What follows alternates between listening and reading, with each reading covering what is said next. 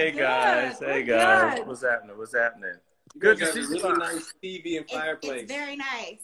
You said, I know, right? We were like, oh, yeah, that's I know. I'm like, the newbies. dang. We're very new to this, okay? This I'm whole like, Instagram live thing. You did very good. I see. It looked like you got a whole crew back there, but I know, man. Good job. All right, cameraman, turn the lights down a little bit. Yeah, we brought the whole crew. Right. Hey guys, how you doing? We're great. Well, you're looking great. You're looking happy.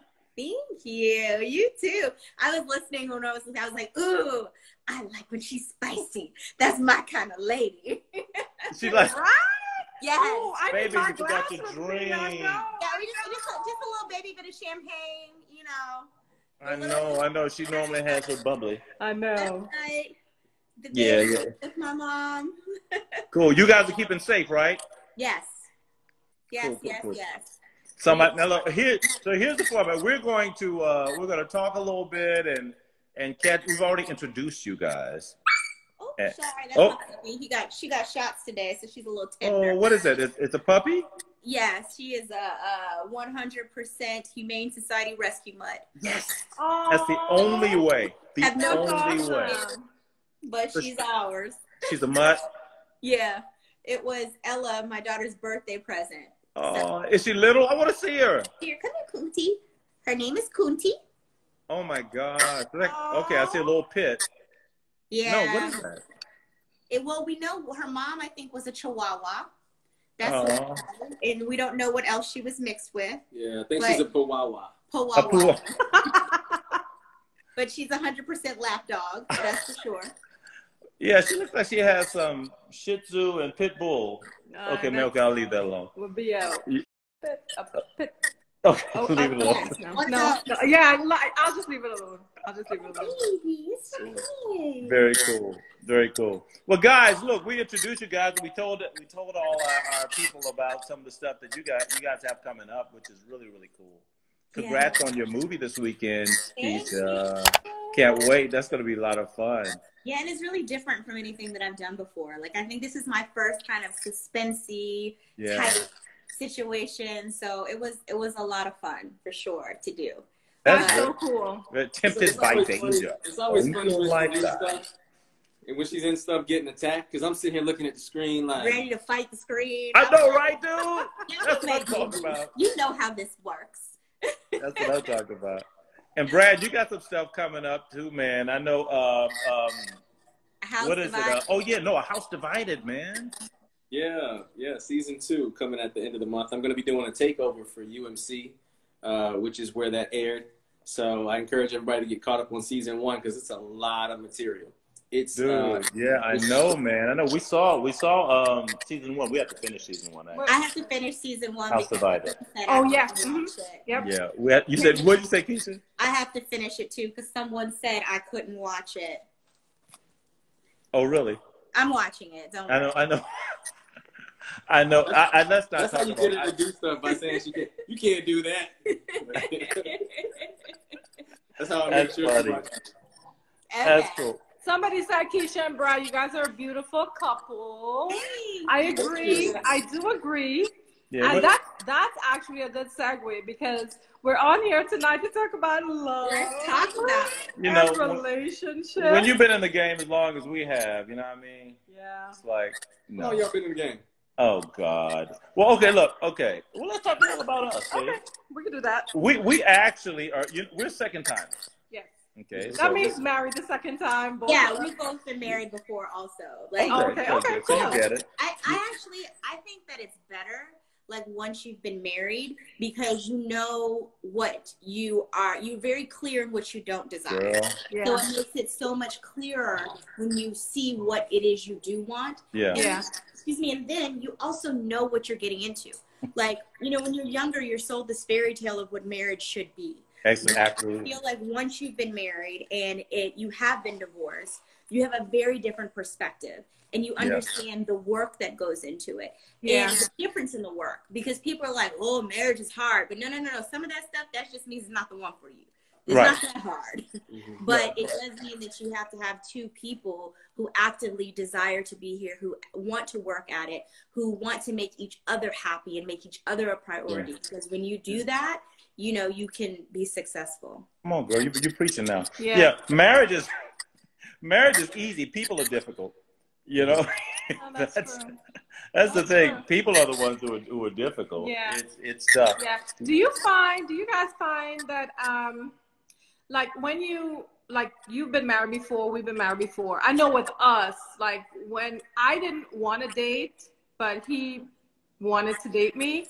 But he in his mind, it was dating with a purpose. Yeah. Do you find like now after you've been married and like you said, you've lived a little bit of life before, like you date with a purpose now? You know, I'll let you answer that one. Come on, B. I'll say for me, I think everybody does everything with a purpose. What I think changes is your purpose. So that probably is what changes over the years. So if you have different intentions, you're going to do different things. So if you're in something for the short term, you make different decisions than you do if you're there for the long term. You just do. Right. And that's in business, that's in arts, that's in whatever we're doing. So especially it carries over to relationships, which is, you know, the romantic partner that we choose is probably the one thing that gets interwoven into every aspect of your life. Oh, God, yeah. It's really important. Yeah. Hey, I couldnn agree more. I remember when I met her, you know, I was staring at her, actually. That I was being a creeper. And, hey, it is what it is. You know, hey, am I right?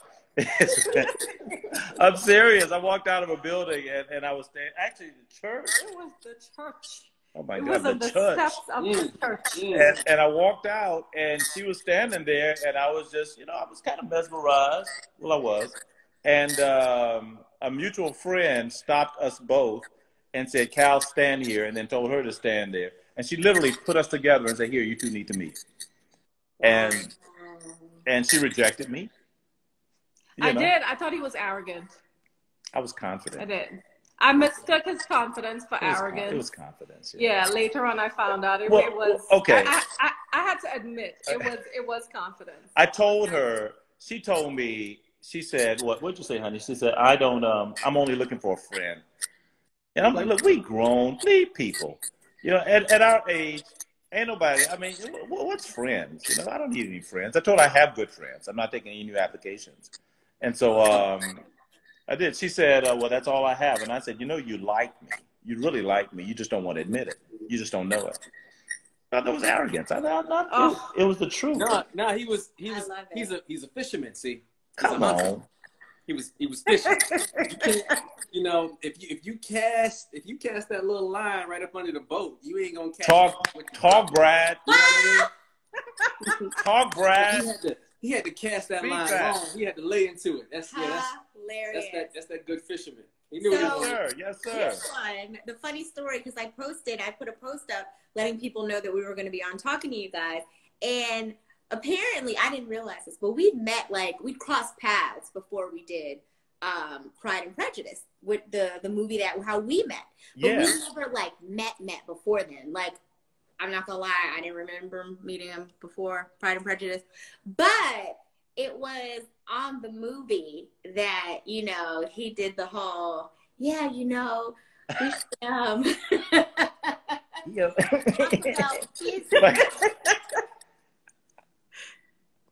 or no? His Mac move. Listen, let me tell you what you did. Tell him what really happened. Because I want y'all to feel it, feel what actually happened. Come on. We were shooting a scene, right? We walking into a church. It's how the movie opens. Oh my gosh! The pathway is smooth. The church is full of extras. Everybody's in there waiting.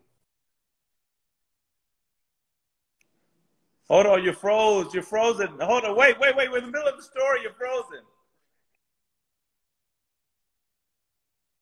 Okay, you were playing brother and sister.